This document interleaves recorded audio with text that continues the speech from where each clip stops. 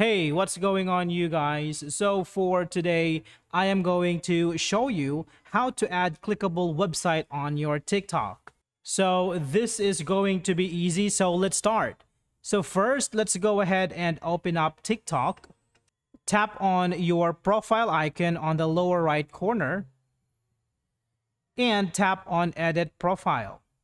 So here beside bio, you can actually add a website. So let's say, for example, so you can add your website and tap on save.